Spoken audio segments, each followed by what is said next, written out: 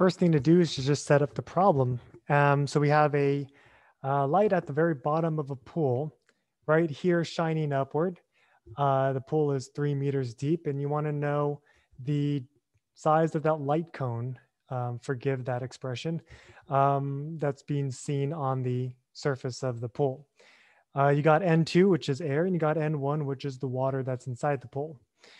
Now, the best way to go about this is to recognize the total internal reflection. So you see that if light were to come right here, say go up where the dotted line is, it will actually exit that pool. So you will see the light coming out from the bottom of the pool. If the light ray were to go, say, off to the side here, you're going to achieve total internal reflection, and it's going to actually come back inward. So we want to know what the minimum angle is such that you can barely see the light that comes out of from the bottom of the pool. And so you want to know what that diameter of this light circle is. So let's look at the geometry of this. So we can say that it's pretty much symmetrical, that, whatever angle that the light spews out this way is the same as the angle that light spews out this way, and the same laws of physics apply. So we'll call this angle theta, critical, and that's the appropriate subscript for it anyway. If we look at the angles that they interact with the border of the water and the air, you'll see through, what is it called, interior angles, that the critical angle is going to be the same here as it is here. And again, for parallel borders, you're going to have critical angle here, which is the same as the critical angle on this side here. Okay, so this might help you, but let's see how we can find D out.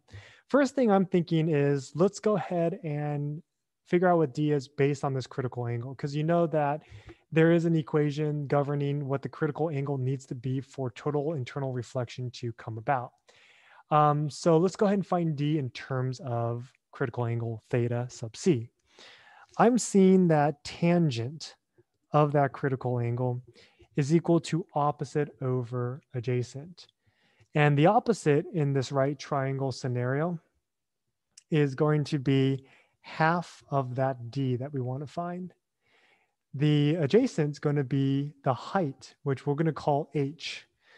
So we're going to say a tan theta of C is 1/2 of D divided by H. And now we can go ahead and solve for D in terms of H, which we know already, and the critical angle, which we will find out on a side quest.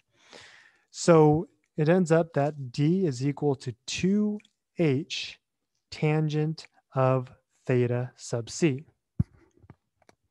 And now we have our overlying equation. We know what H is. We need to find D. We don't know what this is. So here is the side quest. Okay, so we use this critical angle formula as a side quest, evidently. That's going to be theta of C is inverse sine of N2 and N1, where N2 is going to be lower index than N1. Go ahead and plug in the numbers, 1.00, and 1 for water is 1.33. We get, we're going to go ahead and plug this into D, which is then going to be 2H tangent of that. And now plugging in the numbers.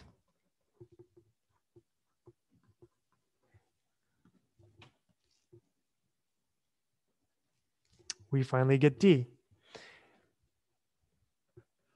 D is going to be 2 times 3 tan of an inverted sine of this right here.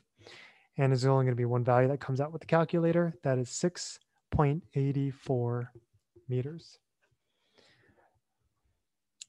So that basically says that if you were to stand above the water,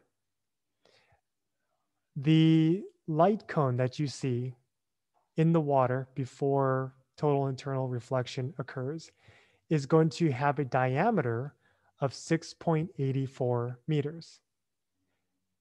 After that, I mean, obviously, I think since light goes out this way, if you stand right here, you can still see light coming in from there. But you will not see light coming in from, say, here. So to you, standing over here, the light cone is going to have that finite size, and that's going to be that size of D.